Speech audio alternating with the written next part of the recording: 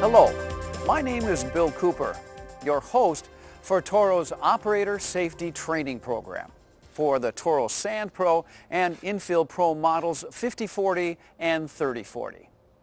Although they're somewhat similar, we'll be pointing out any differences. As you know, with new products, it's important to read the operator's manual.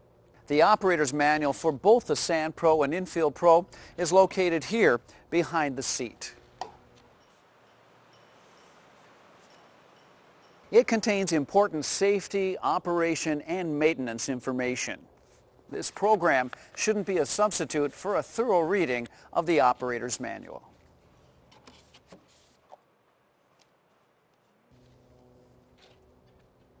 When operating the Sandpro or Infield Pro, it's important to wear substantial leather shoes or work boots. Avoid any loose-fitting clothing or jewelry that could get caught in moving parts. Hard hats, safety glasses, and hearing protection are always a good idea and may be required. So make sure you check your local ordinances, insurance, and regulations.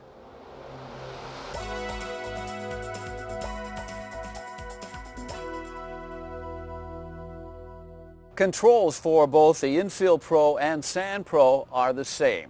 However, there are a few differences between the 5040 and 3040 models that will be pointed out in this section. The seat on both the Infield Pro and Sandpro is adjustable for the operator's comfort.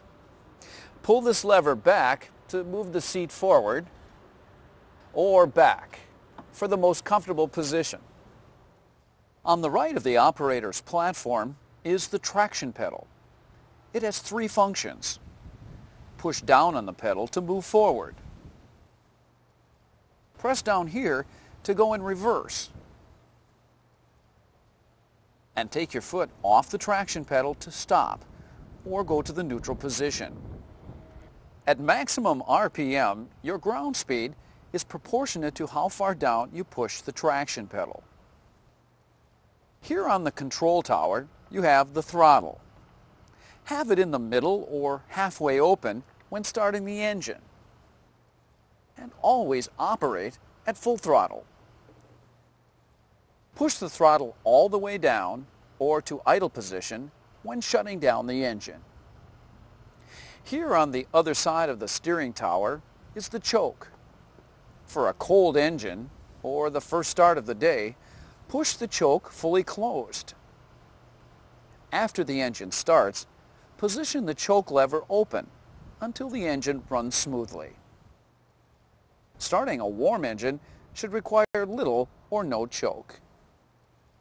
Next is the three-position key switch. Rotate the key clockwise to the start position. Allow the key to automatically release to the run position when the engine starts. Rotate the key counterclockwise to turn the engine off. Here on your right is the lift lever to raise and lower the rear attachments. The 5040 model has a front lift and lower lever and remote hydraulics control knob. This is the hour meter to track required maintenance. Here is the parking brake. Lift to engage and push down to disengage.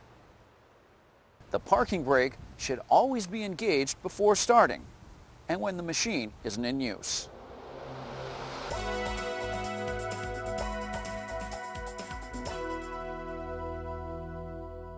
There are a few items that should be checked out each day. Here on the left side of the unit is the hydraulic reservoir. To check the hydraulic fluid, clean around the reservoir cap. This will prevent any contaminants from entering the hydraulic fluid.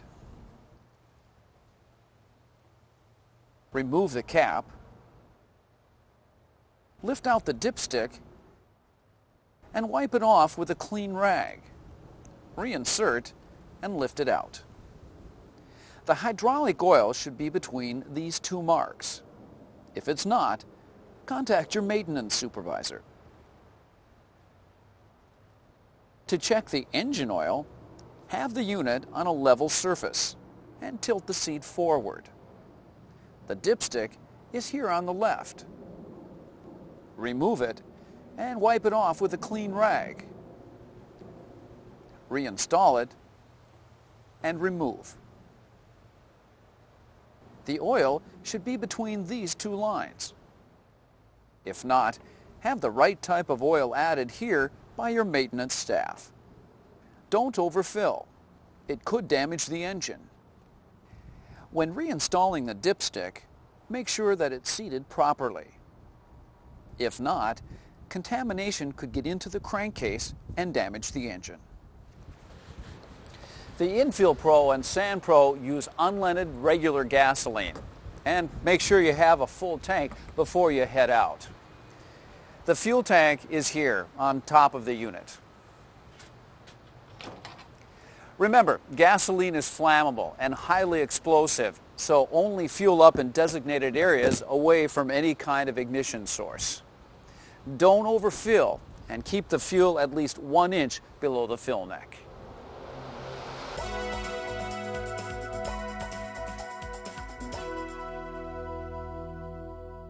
You know where the controls are, you've checked the fluids, and you've fueled up.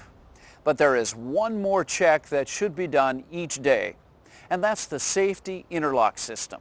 The interlock system is for the safety of the operators and bystanders. So never operate a unit without all the interlocks working properly.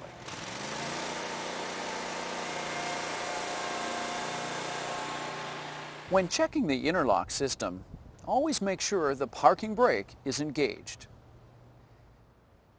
To check the neutral interlock, press down on the traction pedal and try and start the engine. It shouldn't crank. To check the seat switch interlock, start the engine, lift off the seat, and press on the traction pedal. The engine should kill. There is one other interlock that you might have, and that is the optional remote hydraulics. If you have this, pull or engage the remote hydraulics control knob and try and start the engine. It shouldn't crank.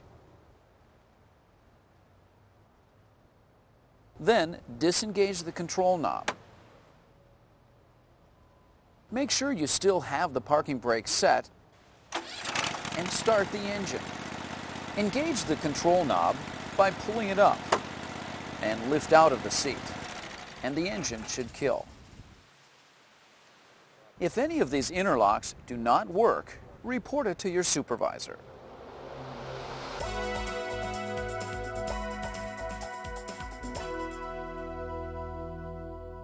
Whether you're experienced or new to the Sandpro or the Infield Pro, you should practice with the unit to get used to its operating characteristics. Always operate the units at full throttle. Practice going forward and turning both right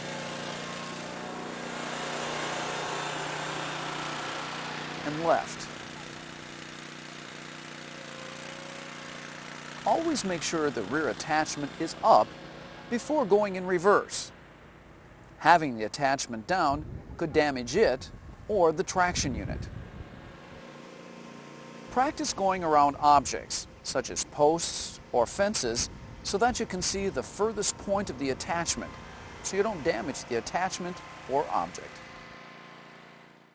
When moving from one area to another with the Sandpro or Infield Pro, slow down in rough or unknown terrain, so that you do not put yourself in danger or damage the unit or attachments.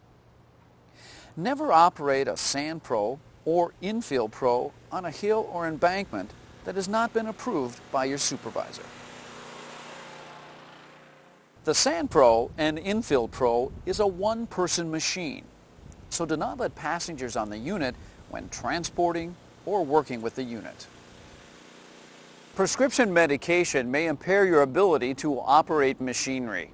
Cold capsules, alcohol, and other drugs also cause drowsiness.